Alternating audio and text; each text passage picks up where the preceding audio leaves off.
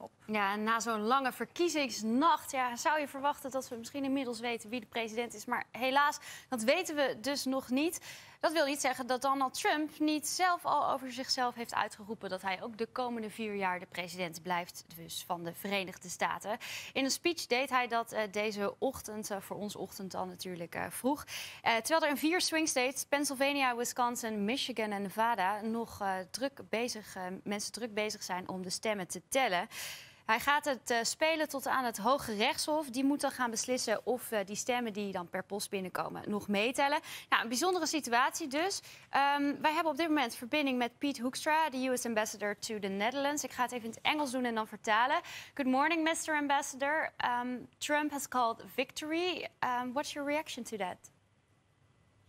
Well, obviously he has more information than what I have and what I get off the TV. Obviously the numbers in some of these last states look very, very positive to him. So he's saying, hey, it looks like I've won.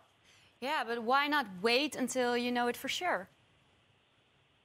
Well, I think obviously he's saying he believes it is for sure. And I'm not sure that with the information that I have that I would dispute that. He's well ahead in Michigan, well ahead in Pennsylvania. He's close in Wisconsin, but especially he's close in, he's ahead in Georgia and North Carolina with not very many votes out there.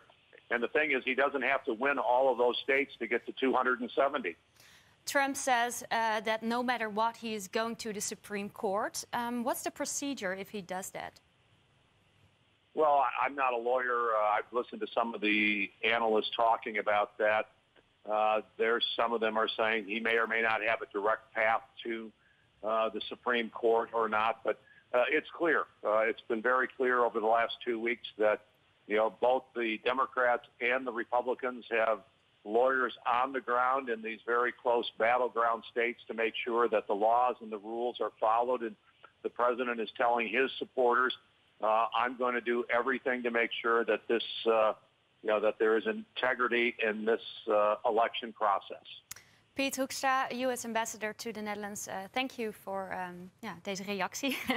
Ja, dat is altijd even schakelen. Maar goed, eventjes korte vertaling. Maar hij zegt dus van Trump ziet het dus blijkbaar ook zo in dat hij heeft gewonnen. Dus dan is het niet zo gek dat hij ook die overwinning claimt.